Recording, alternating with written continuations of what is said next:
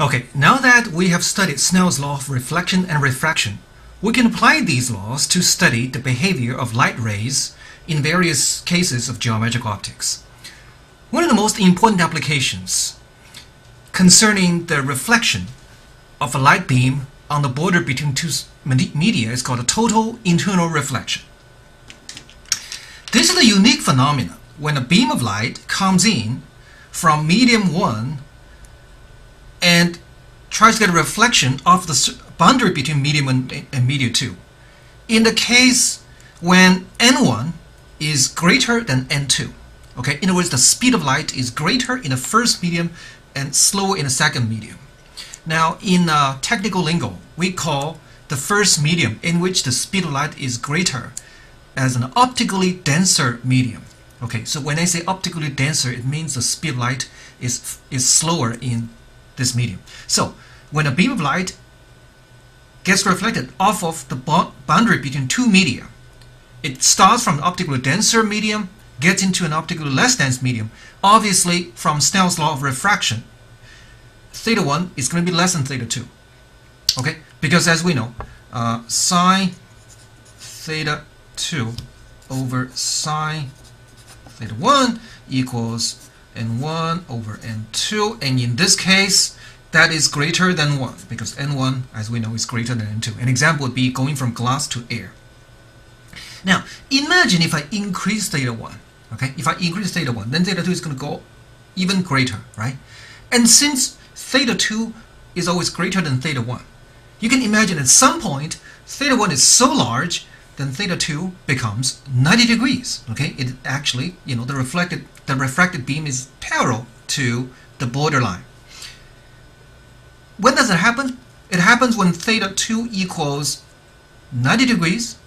Okay, so I can rewrite this as sine theta 1 over sine theta 2, which is 1, equals n2 over n1, and that's less than 1. Okay, so it happens at this particular angle, theta 1, such that sine theta 1 equals to n2 over n1, which is a number less than 1, which is reasonable.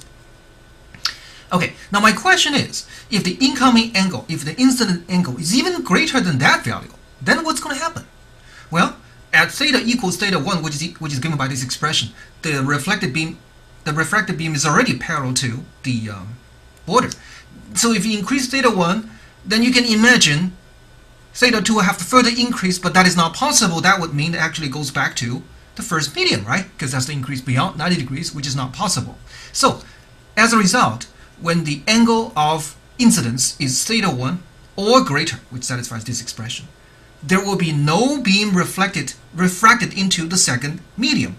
All that you see is a reflection back into the first medium. In other words, there's 100% reflection and no refraction.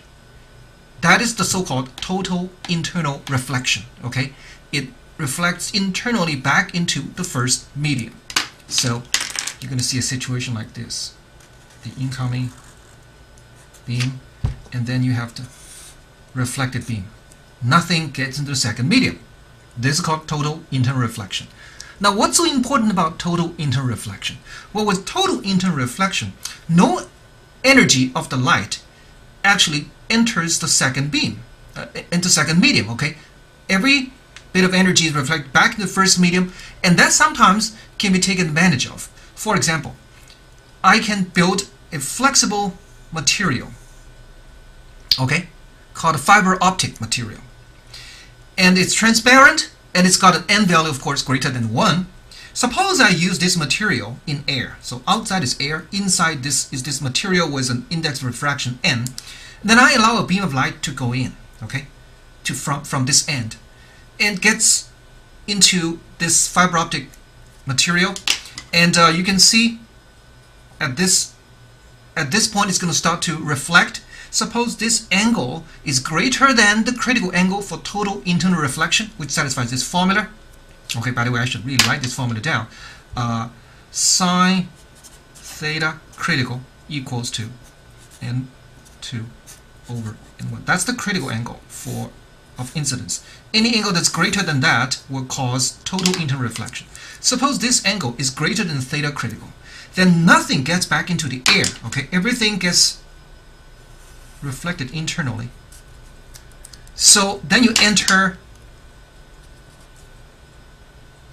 this area, and if this angle is still greater than the critical angle here, then again you have a total interreflection. So you see this thing can go on.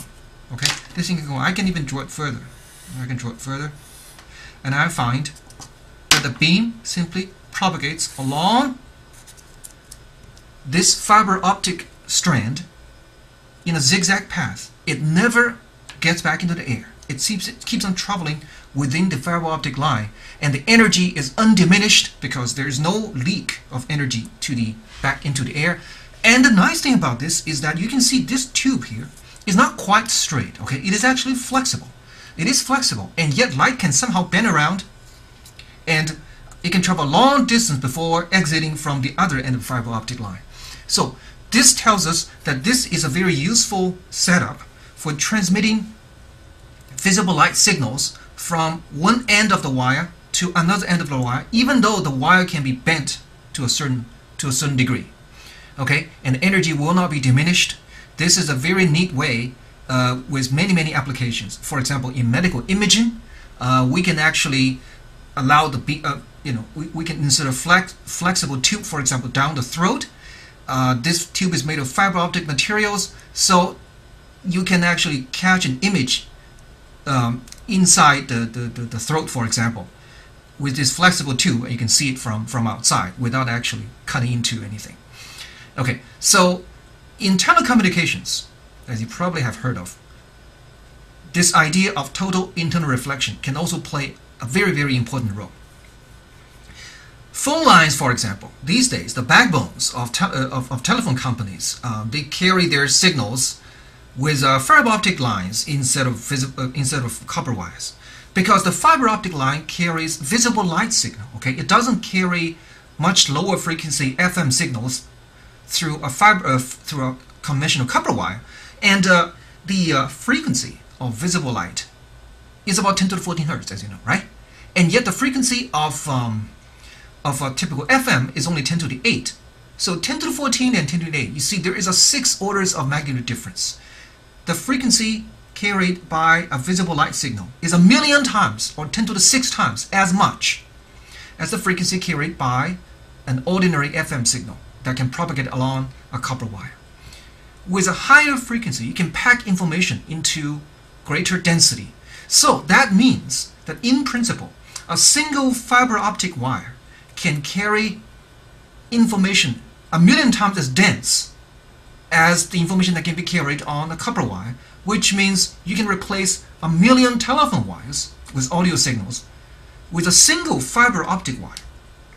Okay, and we can also use this to produce high-speed transmission wires for internet. For example, we can use that to transmit high-definition video data, which requires a very high rate of transmission, easily through fiber optic wires.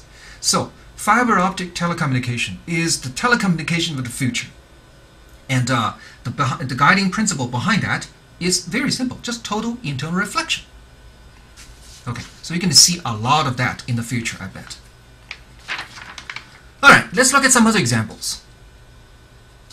One other example is a very typical one. It's called the broken chopstick. Okay, I'm sure you have seen this before somewhere. You have a chopstick that you insert into water. Okay, this is the water and this is the air. When you look at the chopstick from above the water surface, the chopstick appears to be bent. Okay, it appears to be bent. In fact, it appears to be bent towards the surface of the water. How does that work? Well, the chopstick, of course, is not really bent. It's an optical illusion, right? It's an optical illusion. So let's take a look at where the optical illusion comes from. This is the real chopstick. Okay, it's of course unbroken when you insert into the water. So this is the real end point of a chopstick.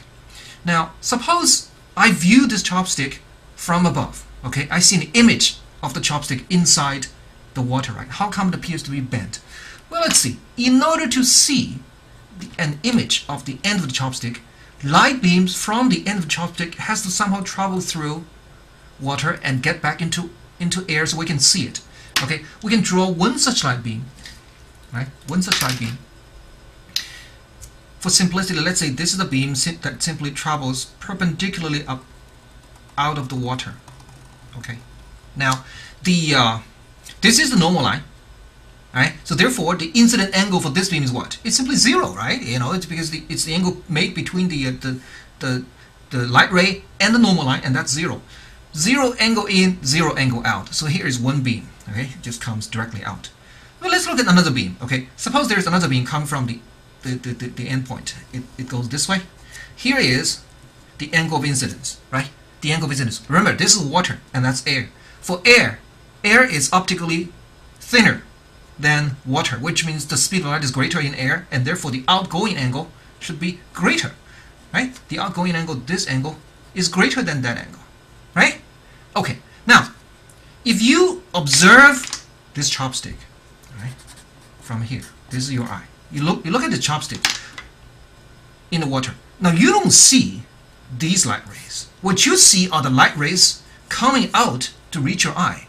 Here is one example. Here is another example.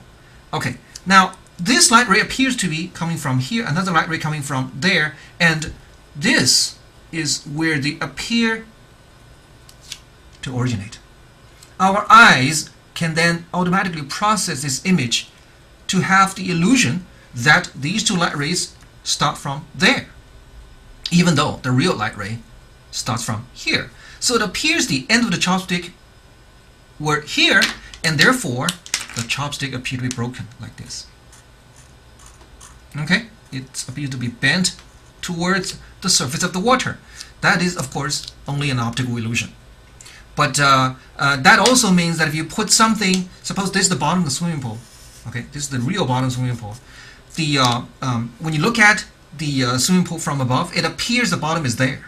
So it appears the bottom is shallower than really is. So that can create a danger, an illusion to a child who doesn't know how to swim. You know, he may think that the bottom is pretty thin, pretty close to the surface. In other words, the swimming pool is not very deep, but in reality it can be deeper. So that's something you got to pay attention to.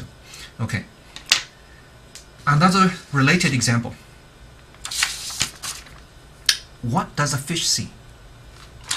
Okay, here's a fish. It lives somewhere below water. And my question is, what kind of image can the fish see from air above? Okay, now suppose you have an object here. An object here. This object, in order to see the object, light rays has to come from the object, reach the eye of the fish. So here is one example. It does something like this. You see, the way I draw it, I realized that this is air, this is water, so this angle, the incident angle, must be greater than the transmitted angle, right? Because, you know, this is optically denser, water is optically denser. So it has to bend towards around like that. So imagine you have another object there.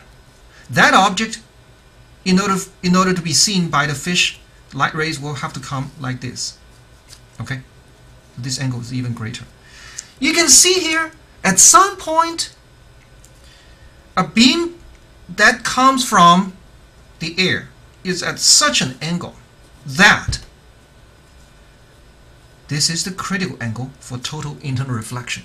That means that the incident angle is 90 degrees, okay? It's 90 degrees. It's like this. Alright? So, is it possible for a fish to see a beam like that coming from above? Not at all, right? Because that angle, you know, if you had a beam like that, that angle would be even greater than theta critical, but that's not going to work because that would mean the incoming angle had to be greater than 90 degrees, which is not possible. So the fish can see this light, this light, this light, this light. It can actually see symmetrically from the other side as well. Okay, but the greatest angle the fish can see, this greatest angle, is theta critical. It's theta critical. Okay, so the fish can see light rays within a cone-shaped region.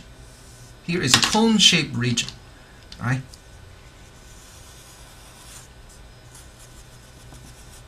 And what is the half angle of this cone? Theta critical. And same thing, theta critical. The fish can see light coming from a circular region above the water. And what if you have an object there? this object, of course, you can see the fish can see directly, but off of reflection, if this object has a beam of light that's reflected off of the surface, that will be a total internal reflection. Okay, so if you look above, suppose you are inside water and you look above, okay, what do you see? You will see a circular region that's bright, that's open to the outside, okay? And then if you look beyond this circular region, this bright circle, towards the surface of water, what you see is the reflection.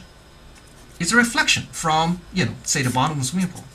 So that's interesting. You're going to see, an outside world only in a circular shape, and beyond that, what you see is, what's happening at the bottom of the swimming pool, for example. Okay, and what is this angle equal to, by the way? We can find a numerical value of this angle because for air and water, sine theta critical, as you know, is n air divided by n water. And air is about equal to 1, and water is about 1.33. So it's 1 divided 1.33. And from that, you can find this angle. Okay, we can find this angle 1 over 1.33. And let's find the angle. This angle is 0.5 radian.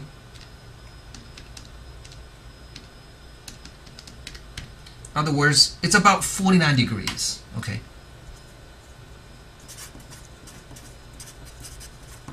So the fish can only see this circular region which extends half an angle of 49 degrees from the outside world. This is due to total internal reflection.